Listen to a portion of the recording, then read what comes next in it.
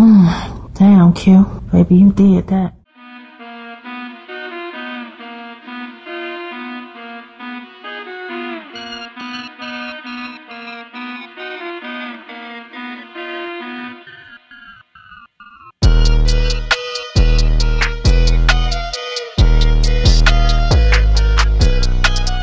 Yo, man, it's your boy Q Lewis holding it down live from the 48205, man. Back on the block with, let me see how I want to describe her. Let me see. We got a writer, a film director, a film producer, a filmmaker, a poet. Let me see what else. Let me see, child literature author. We got all that right here.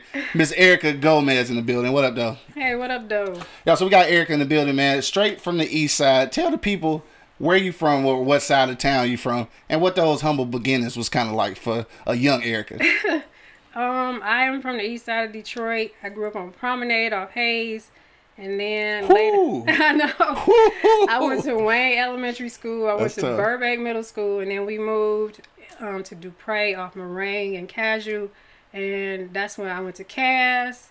And then, unfortunately, senior year, I got kicked out, and I had to go to Denby, and that's where I graduated from. Yeah, Denby is cooler. Of course, I'm not going to be a fan of Cass Tech because I went to the almighty King Crusaders, yeah, you know what I'm saying? Exactly. Way down on the riverside. All right, so look, even back then, were you thinking about being a writer then? Or, like, where did this whole writing thing come from? No, actually, I went to the military straight out of high school. Okay. And that was my goal. Like, I just decided that I was going to go to the military and retire. So I was going to stay in there the whole 20, 25 years. So that was really your plan, coming in as military? Yeah, that was my plan. Where did that come from? Like, how did you even come up on that idea? Because I knew I was tired of school. I didn't want to go to college. Right, I'm just being real. I didn't want to go to college, and I was tired of school, and they said they would pay for everything. So that I went makes to the sense. military. For sure. So what if you did? Let's say that you did stay in the military. Do you think you would have caught the writing bug at all, or you think that would have killed your creativity? I think it would have killed my creativity. Yeah. And the crazy thing is, when I got to the to basic training and stuff, I didn't realize that I was pregnant. Right. Like, they gave me a pregnancy test, and it was negative, but I didn't realize until like tech school that I was pregnant. And so that changed everything. My son. Gotcha. So once I had him, I realized I didn't want to be in the military anymore, and so I got out. Yeah. And when I got out and came back home, I started going to school. Right. But I said I didn't want to do. So right, doing exactly what you said you wasn't gonna do. Yeah, and the kids change things though. They obviously. do. Yeah. And so I started taking classes, and I had to write a short children's story, and I did, and I enjoyed it. And my professor was like, "You wrote that?" And I'm like, "Yeah." She was like, "That was really good." And so this is not even until your adult years that you even found out that you could write. Exactly. I was like 20. I say I was like 20. Gotcha. Okay. Had you ever written anything before that? I mean, other than scholastic Poetry. Like, I wrote poetry and stuff. Yeah. You want to get back to that? Well, I still write poetry. Okay. Actually, I write poetry. I got a lot of poetry that I've written over the years when I was younger and up until now. Well, I guess a better question is, are you looking to publish any of that work? Probably so. Okay. Yeah, probably so. Now, are you one of those, because like for me, I've written and published a couple of poetry books, but I'm more of a written poetry guy. Like, some people, like I commend people who can get up in front of a stage and like do spoken word, like really say their poetry. Like, which one are you? Are you a written? I'm written. Okay. And I did that, and I bombed. Like, I bombed. They didn't really like me. Yeah. And then I'm not the, snapping your fingers. Yeah. No, I'm more of a lyrical poet. So I'm more of a hip hop based poet. So, so you're a rapper? Not a rapper. Lyrical poet and rapper.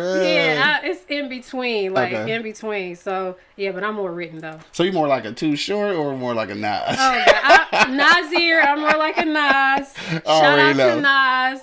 I already know. I'm just joking with you because I already know that you're the biggest Nas fan. Yeah. Do you think that any of like hip hop actually influenced your writing style? Yes. Yeah. Anything in particular?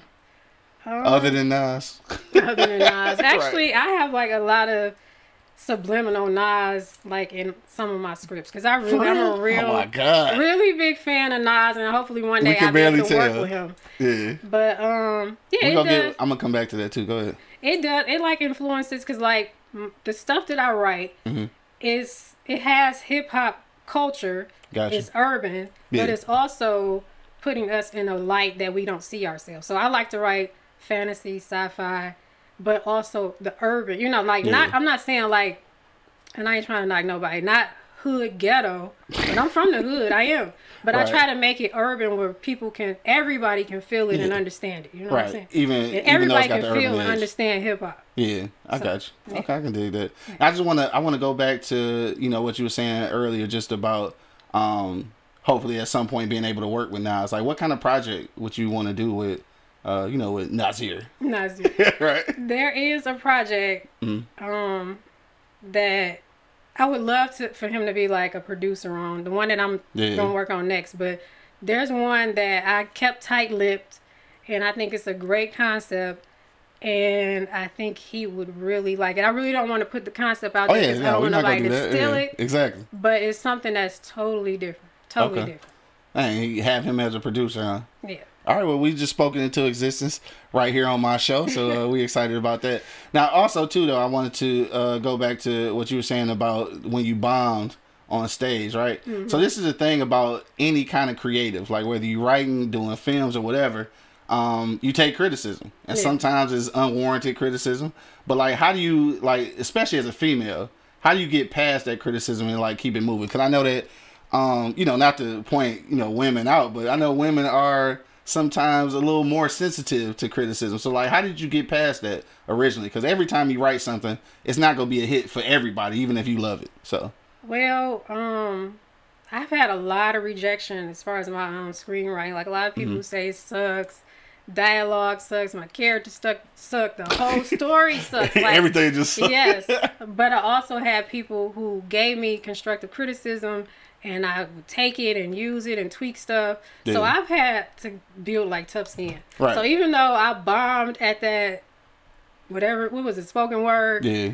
I didn't say, well, I'm never writing poetry again. I may not ever do spoken word because I feel like my poetry is different than the spoken word. But I probably would get on the stage again if it's something tailored to what I write. You know what I'm saying? I got you. Yeah, because I mean, it's a tough thing. Anybody in any creative field is always that pressure of doing things that other people like, because obviously that's how you would thrive. Yeah. But also at the end of the day too, though, like for me, it's kind of all about getting what I need to get from inside out, whether you like it or not. True, right? True. So I think that's always the thing. Now, as far as being rejected, it's not just the poetry thing, but I know you said a couple of scripts people didn't like, but now since then you've got quite a few awards. So talk about that a little bit. Tell the people about the awards you've been winning. Well, like I lost my son, and like after I lost my son, I kind of like walked away from writing. We just gonna get into that. But that's bringing me to. So I started submitting to film festivals. Right. So now let's slow down real quick before you get to that point. Since you brought that up, this is also the idea behind the name of your production company, right? Yes. All right. So yeah, tell the people about that. Okay. So my son that I was pregnant with in the military, his name was Sean Lamont Van Hosen, and Jr. And he was killed in 2019 when he was 20 years old, and it was like a rough time for me.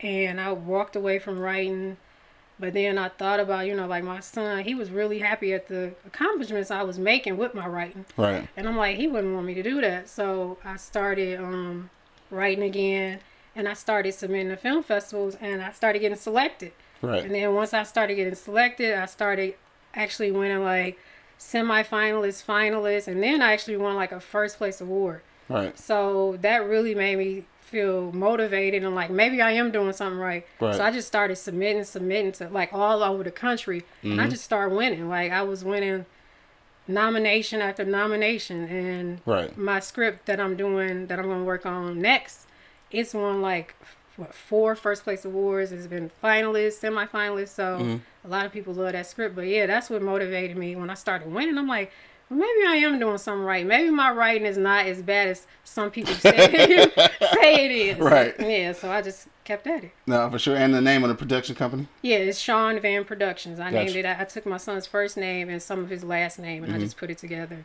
For sure. So that's always like the kind of the constant reminder, like to keep it going, right? Yeah. So even with winning those awards though, I think you were still a little bit, because obviously we had conversations when you were winning those awards. I think it was still a little bit of hesitancy. Yeah. So like, what kind of got you past that hump? Because even though you was winning awards, it was still some hesitation, and I don't know why. And we've always had this conversation, but like sometimes you need a little extra push. So where did your extra push come from? Well, like, okay, so I was submitting, of course, to the film festivals, but I was also pitching. So I was pitching to different production companies. When I say, like, Tyler Perry, like, I was submitting to everybody, but I didn't have an agent. Right. So that was making me discouraged and wanting to give up, which it would, like, stall me. Like, I was stalled. Yeah. And so it took, like, a couple of years for me to realize, like, I'm reaching out to all these people, nobody's responding to me, or they're rejecting me, that I needed to reach out to myself, believe in myself, give myself an opportunity to do my own film instead of looking for somebody else to give me an opportunity. Right. So that's what I realized. And when I started working on the invite, that's what, I realized, like, you looking for everybody else to give you opportunity. You got it. You got it. You wrote everything. Exactly. Get out there and do it yourself. I just felt like I didn't have the money, the budget, but it all came together. I mean, you got to think, like, you talk about great filmmakers, like you talked about Tyler Perry, and you talk about, like, Spike Lee. Like, none of these people had money when they first started. Like, they had to start however they got it started. And I know now, because of social media and everything, people kind of tend to make things seem simple, and they not. Like, you kind of forget about the whole process of, like, getting here. So even with, now you mentioned the invite, so we'll talk about that first. Even with getting that film done, so now you've got a film that's been completed, but like, how still there's a motivation factor in there still. So like, what do you do now? So you got over the hump, you like, all right, so I know what I gotta do. I gotta do these things on my own. But like, now how do you keep it going? Because it's still, especially with movie making, it's nothing's overnight. Because like, a movie will come out and it'll be like completed last year. So like, how do you stay motivated with that? Well, I know that I know this is different. It is. It's very different. Right. It's not easy being a filmmaker, but I stay motivated because I know, like, my long-term goal is I want to have a successful production company, a successful distribution company, my own studio. Like, that's my goal. Yeah. And I can't get there if I give up. For sure. And then I have kids I have two that's, I had three, but I got two now who I see a brand. Like, I want to pass my brand down to them. I want to be able to help them to be entrepreneurs and have their own brand. So that's what keeps me motivated. Like, for sure, it's hard. It takes a lot of money, a lot of time, a lot of patience, but it's worth it because this is what I want to do. For sure. And you mentioned about the not only the production company but also distribution. Now that's something that I think a lot of people, especially in the film industry, don't think about really, like coming up to distribution. So what kind of got you hip to that? Because obviously I know you want to be a filmmaker, you want to produce your own films, and then have a production company. But like, what snapped in you to be like, you know what? After all of that, I want to be able to distribute my own stuff too, though. Like, what kind of hipped you to that? Because like I said, like I can write any genre. Like my slogan is a jack of all genres. For sure. But I want to do sci-fi, fantasy, animation. Right. And a lot of what's local, they don't really distribute that. Yeah. So I want to be able to have a distribution. You said company. A lot. I don't think there's any. Like, I don't think there's any. But, yeah. So like, I want to be able to distribute my sci-fi, my fantasy, my animation, things like that. And I feel like I would need my own distribution company and first prove myself and get my own distribution company so I can distribute films that I want to distribute. Would you be, and this is just a kind of a side note, just listen to how you describing it. Would you be willing to maybe partner with a already existing distribution company to like kind of make a smaller company per se to like kind of just do that niche and then break off into your own distribution? I would. Okay, yeah. And the only reason I say that because I know you kind of got into the mode of I want it to be mine now, so I don't know really if you're ready to sound like that, but also it is not just for me. Like I want to help other people. Like it was so hard for me to get to where I'm at. I wanted to give up. I felt like there was no like support for independent Black screenwriters. Like I was getting nowhere. So I want to also have like a management company because so that I can manage talent that's up and coming, so that they have somewhere to go and not feel discouraged. Like, well, I'm nobody. You know, I don't have any money. Nobody. You know, I got to have an agent to actually have somebody even look at a script, and most people don't even want to read scripts anymore. So. I want to have a management company too. So, and see, this is different. Like this whole conversation that you have, and I say that because I think most of the obviously I don't know the ins and outs of everybody's company in the city, but it seemed like the companies that are here now are interested in developing the talent, like the artists themselves, the actors and everything. But nobody's really talking about cultivating the producers and the writers.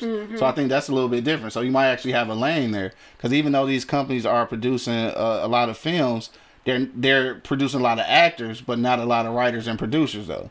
So like even though they're the company, they're still remaining the producer too. So like it kind of makes it stagnant. But just to kind of stick on Detroit, as you obviously know, that Detroit is doing pretty well in the movie market at this point. Now, is that something that's attractive to you, or you still kind of want to move away from, the local scene?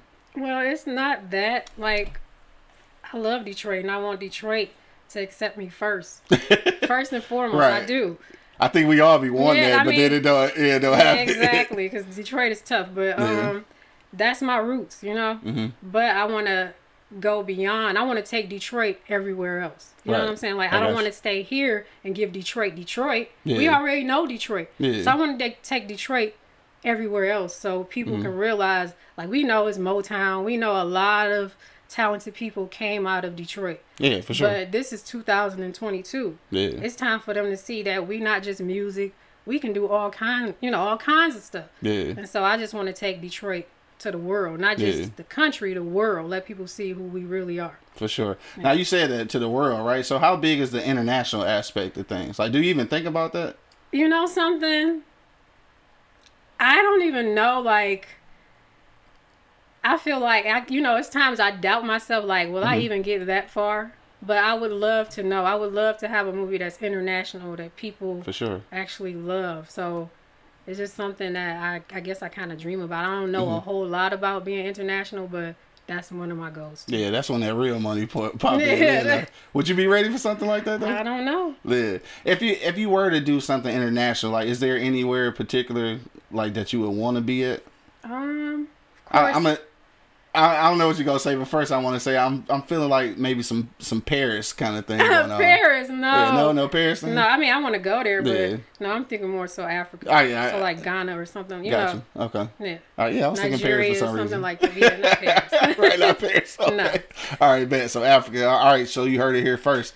Sean Van Productions over in Africa and shit. So we got you. All right, so this is the question I want to go to next, and then we go actually start talking about the most recent project, or the project that's in motion right now. Or maybe one or two more questions. Okay. Just about the whole industry. So I know originally you were writing scripts, and then you got into the film industry, and I asked you this off camera, so we ask you again, like, what's the part about it now that you kind of like you don't like? Because like we all want to get to the industry, and then it's like, oh, it's this that I got to deal with. So like, what's some of those things? Well, first, it is not, I mean, I know everybody knows it's not easy, but it's definitely not easy. It's time consuming. Yeah. It's a lot of hours and a lot of work. Yeah. But also, like, as much as I hate corporate America, as much as I hate a 9 to 5, right. I loathe that. We have to have a structure. I understand their structure now, and my project that's wrapping up now, I didn't have that. Right. So that creates tension, mess, toxic. It's just toxic. Yeah. So I know that I have to have structure on my set. Gotcha. And I can't take things personal. Yeah. But other than that, and those are only things that you can learn from experience. Yeah. So you don't know it going in. So now you know. Yeah. Now I know. But it's not easy. Take after take. This was my first time. No matter the weather. Oh my God. Right. We worked in like 0 below weather on the invite. Right, I was gonna say, so the invite, I do remember there were some winter scenes where y'all was like out in the forest freezing. Or something, right? Yeah. It was freezing, so yeah, it's not easy. Yeah. But I know that it's something that I love. Like, I'd rather be on set for 18 hours than 4 hours on a computer in a call center. Like, right. I don't ever want to do that ever again. I hear you. So you're never going back. That's the end of that? No, that's my goal. Never going back. I'm speaking that. I've already spoke that and manifested. Right. I'm never going back. For sure. I hear you. So let's talk about the newest project, or the project that we're working on right now. It's Contract Healer, right? Yeah. All right. So tell the people a little bit about it, as much as you can, without giving it away. And there's a trailer out already, right? Yeah, there's a trailer. She doing this shit to her own best friend. So imagine what she'd do to your ass.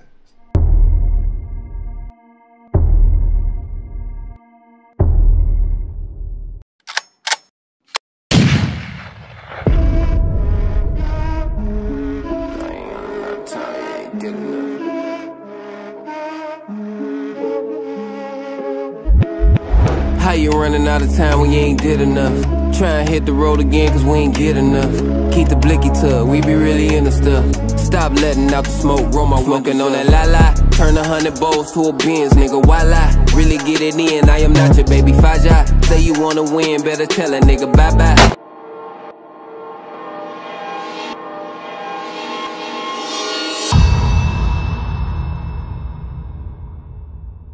Trick a finger on the blicky, that's my wearing ring. Situation getting sticky, we blow everything. That happens to be my specialty. Making messes disappear and leaving no evidence.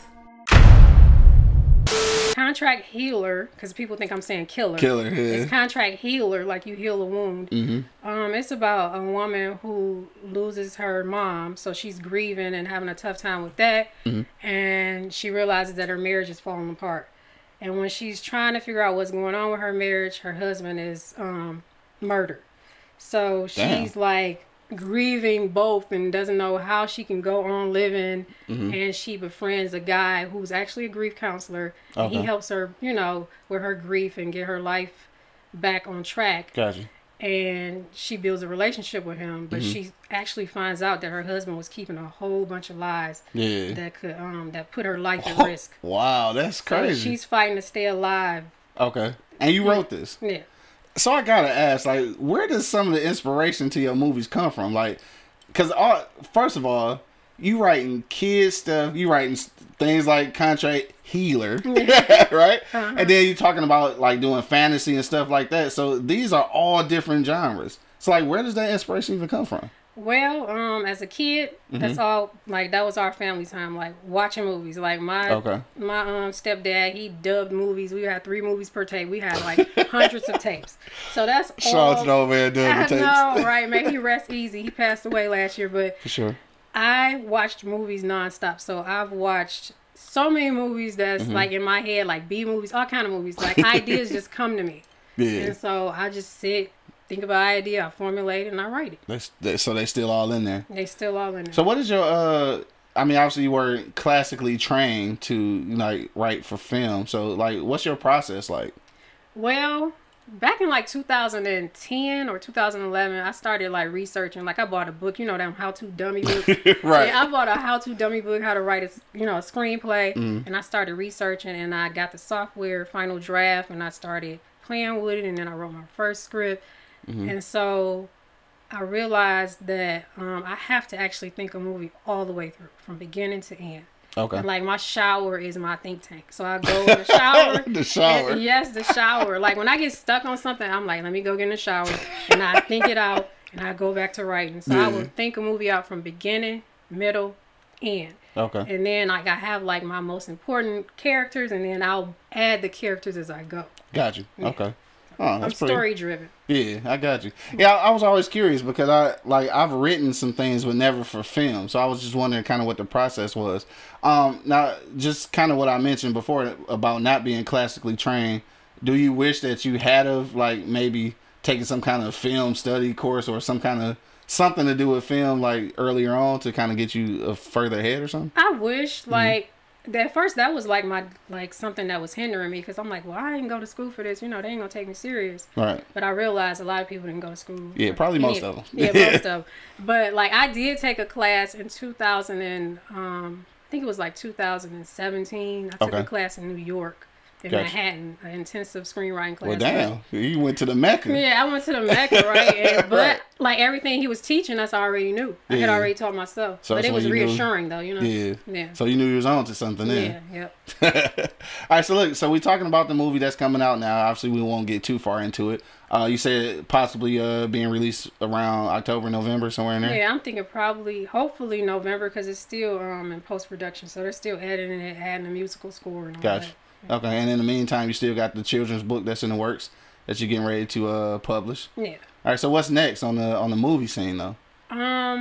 So I was caught between the two. I wanted to do a TV series called We Can't Even Be Friends. Okay. But then I thought about it. You know, it's gonna take a lot to film 8 episodes. So I'm thinking I'm gonna film a lot of work and a lot of money. Yes, a lot of work and a lot of money. Something I have a lot of, like, I can do a lot of work, but I don't have a lot of money. So I'm thinking the Survival as a Ghostwriter. That's my award-winning script. It's like 8 Mile meets House Party. It's about battle raps. It's about bullying, and I think it could be big. That's an interesting concept. House Party. I get it though. I see here from seeing the script. I do see how that could happen. So this is something I want to ask too though, right? This is still pretty early on in your career though. But you've had some experience.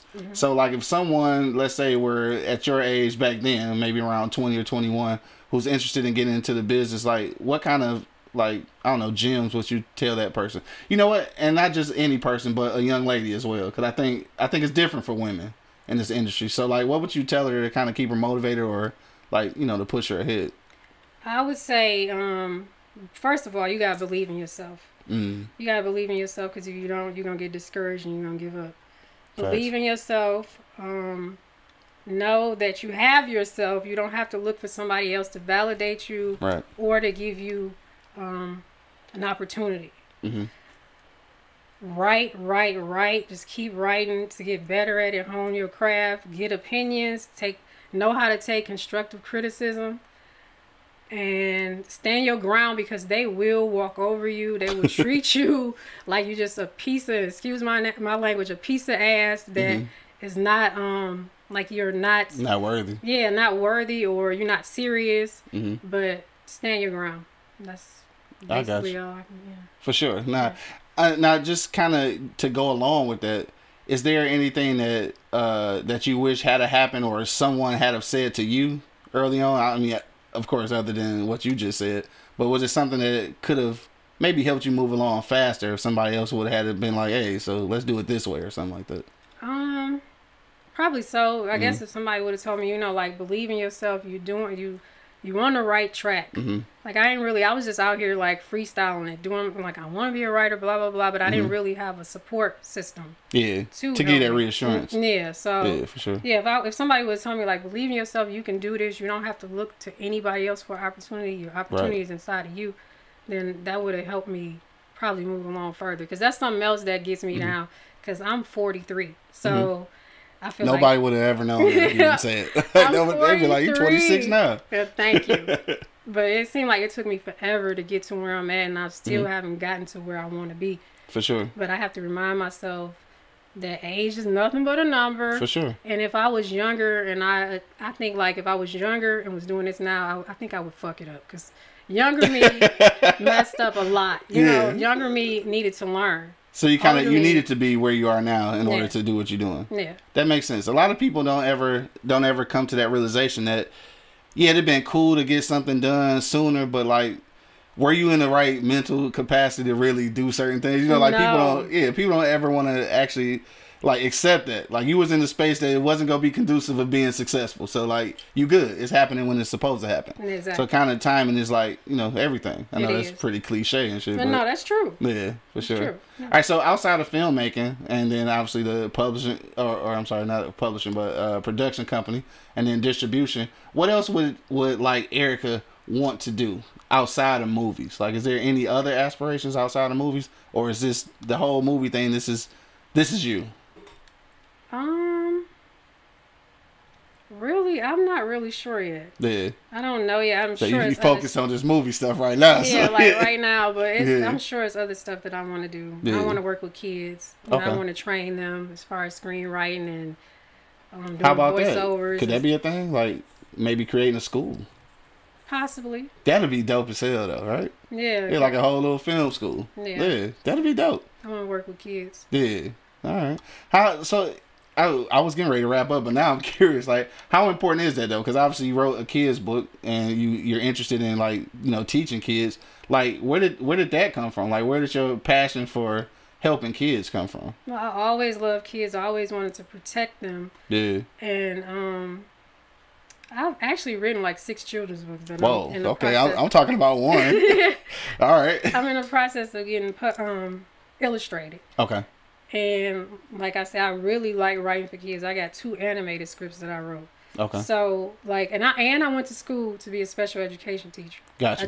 That was just something I couldn't do though. Yeah, that's a lot. It is. That's a lot. Yeah. I mean, I walked away from that. Obviously they need some help, but that's a lot for sure. But I love kids, and I know, like, if I was a kid and somebody had that type of program, I didn't even know that I had this in me, that it was possible. Mm-hmm. Even for them to know that they don't have to be stuck working a 9 to 5, like, they can be their own entrepreneurs, they can build their own brand.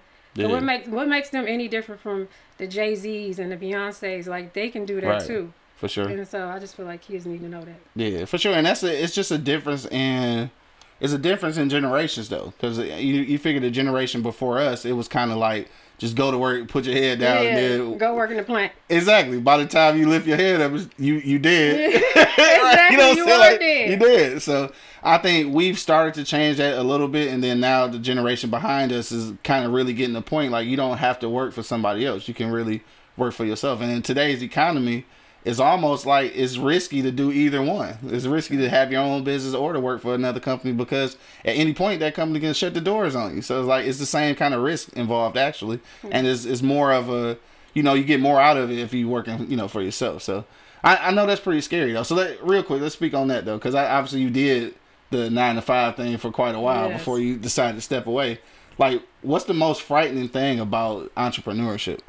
Oh my God, it's a lot. Like, I had to get used to people coming to me asking questions and expecting me to direct them and tell them what to do. And so that was this is what you signed up for. I know, right? So that was a lot of my downfall and letting my personal feelings and emotions, because I'm an Aquarius, and you know, I know some people don't believe in signs. Here we go, these horoscopes. I know, right? But we work off of emotion, and we'll say shit and do stuff that you're like, why did I say purely that? Off emotion? Yeah, like purely off emotion. So I have to learn not to be a boss working purely off emotion. Yeah, for sure, because that can be a lot to handle, and it's not effective all the time. It's not. Of course, there's got to be some emotion involved. True. So you treat a person like a human being, but that's true. But being an entrepreneur, being your own boss is wonderful. It's better than going and having to give like 10 hours of your time into somebody else's company who don't care about you. Right. You know don't think twice about you. Don't think twice about you. You can drop dead on a job. They're going to find somebody to replace you. Man, the same day they list your obituary, the same day they got the now hiring sign. Exactly. Yeah, for sure. I just feel like, and this is no offense to anybody who's working a 9 to 5. I was working a 9 to 5. But sometimes when you have a dream, I feel like a 9 to 5 will steal that dream. For sure. And you will never get to achieve it. Yeah, and there's definitely no knock on people working 9 to 5, because some people have jobs that they truly enjoy. Yeah, like if I find a job that like I truly get some enjoyment out of, then that's fine. But when you at a job and all you thinking about is your side hustle that needs to be your main hustle, then it's a problem. True. So that's why I think a lot of people kind of do both for a while, obviously using the 9 to 5 to fund you know, the dream, but after a while, even though the funding is good, sometimes you still just got to leap out on faith, you know, kind of got to jump off the porch. Yeah, I jumped off the porch, and it's scary. It's a scary thing, very especially with kids. Yeah, I think it's always easier for me because I don't have no kids, so like if I fuck it up, it's just me. Yeah, you know what I'm saying. But when you got kids, I think that hinders a lot of people too, though. So on your aspect, that's pretty brave though, to be able to step out knowing that you got kids that depend on you. So I think that speaks to your bravery as well. And I think oftentimes you and I hate to keep pinpointing women, but it's like a lot of times y'all just don't see the strength in the things that y'all doing. So it kind of make you seem, it makes you feel like you're not doing the right thing, but it's like you've done something that most men probably couldn't. Like, we're not gonna leave the security and I use air quotes when I say security, of a 9 to 5 to kind of jump out and chase your dreams. I think probably 90% of people, period, just end up not chasing their dreams because of that fear of not having the security. But in real life these days, 9 to 5, not even secure no more. So it's like you might as well chase your dreams, right? Exactly. All right, so we had a great conversation, man. Tell the people where they can find you at though on social media. Yeah, I'm on Instagram. You can find Ericka Gomez, or it might be under Sean Van. I think it's Sean Van _Productions. I'm sorry. First of all, you gotta know where people can find you on social media. Oh God, but I have a website. It's SeanVanProductions.com. There you go. And that has a link to my Instagram. And yeah. Okay, so what we're looking forward to now is Contract Healer and the invite coming soon after that, right? Yeah, I think the invite. I'm not really sure because I wasn't a producer on that, but okay. Sean Gilliam and Darius Henry, who was my partner on. Darius is my partner on Contract. Yes, please give a shout out to the rest of your team. I know, right? Yeah. I wanted to do that. So yeah, I'm sorry. Yeah. Well, they're the executive producers on the invite, so I'm not sure when that's coming out. It might come out before Contract Healer. I don't know. Okay. But as far as my team on Contract Healer, I want to give a shout out to my partner Darius Henry, who was the DP, the director of photography, the editor, sound effects. Dominic Sheldon, who was a phenomenal singer. He also did some / creative director / first AC. He's editing sound and like the music supervisor. Let's see. Carlisa Andrews, she was my production supervisor and / wardrobe, and she fed us really well on set. Shout out to the food. I know, right? Shakita Dudley, she was my script supervisor. She's a sweetheart. Oh my gosh, Charlene Lust, Miss Lust. That was my assistant director / the friend to everybody. She's a sweetheart. Omar Henderson, he's the baby of the bunch. He was audio at first, and then he became like our social media guru. Gotcha. Because you gotta have that. You yeah, gotta and have then social media we added LaToya Jones later, who was very hard working. She wore many hats on set, so shout out to her. And all of my cast, from Marietta to Will C, Will B, who was a phenomenal actor. Y'all got to catch Will Bennett? No, his name is William Brown. Oh, okay, I was going to say Will Bennett. And he is a phenomenal actor. Oh, this is the guy you saw. Okay, he's a phenomenal actor. Okay. He's a natural. Aaron Tolan, great guy. I'm trying to think of everybody. Cody Fox, Ari. Everybody, all my cast. I can't remember all of y'all right now because I'm lost for words, but everybody was wonderful. Yeah, that's what's up, though. Yeah. So oh, my God, Giovanna. I'm sorry. She's a main actress, Giovanna. That's my honey. That's my girl. Gotcha. Giovanna Posen. She's a wonderful actress. Giovanna's been in quite a few films, she's for sure. She's a great actress. I love Giovanna. So, yeah, I think we all do. I'm sure you We all love Giovanna. She's wonderful. But no, that's what's up though. So and also too, I know we getting out of here, but this was your first time directing though too, right? Yes. So just speak on that real quick though. Oh like my God. How was that? And where did you even how did you was just kind of learning on the go? Yep. Yeah. So I kind of picked up some stuff from Sean because he directed the invite. Gotcha. So he was like, I learned a lot from him, but once I actually stepped into the role, it was like, it's a different ball game. What do I do? A deer in headlights. Oh my God, I was so nervous the first day that we was shooting. I didn't know what to do. I was scared. And this is for any people who want to direct and you've never directed before. It's okay to take suggestions, but you have a time and a place for that. People want to suggest to you, let them do it before y'all start shooting. Don't let nobody take control of your set, because that really makes you fumble and you don't know what the hell to do. Exactly. So I think that's important. Oh my God. Yeah, I think that's important. It is. For sure. No, that's what's up though. Your directing debut. So like I said, you got those couple of films. You're working on the third one coming out, and then soon, hopefully, we'll have some sci-fi, fantasy kind of situation going on. Yes. Yeah. I'm all about time travel and everything. Yeah. Aliens, vampires. Yep. Now, with that, is the script already written? Yep. I got the like script's 12 already scripts. written. Okay, so now you're just looking to get it made. Yeah. All right. So, who you want to be a part of that? Who would you want to be to have in the sci-fi film? It don't have to be local. Just anybody in particular. I'm kind of curious to hear who you might want. So in A to Humanity, like I have like a thing for. I think Jonathan Majors is a great actor. from Lovecraft Country. Yeah. Like, I think he's a great actor, so I would love to work with him. Yeah. I would love to work with Khalid McLaughlin. Like, those are two brothers that I really love. But it's like a lot of people.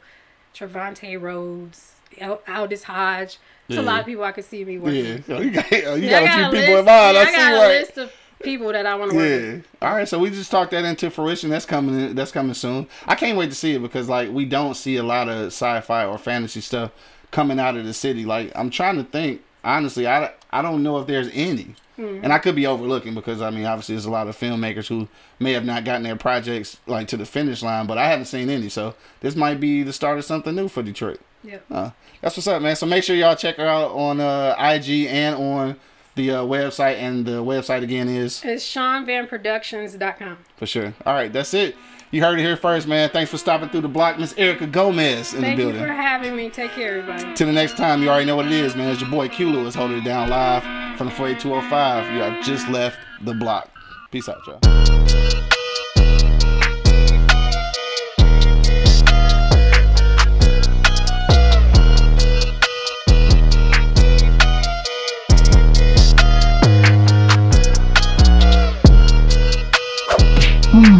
Damn, Q. Baby, you did that.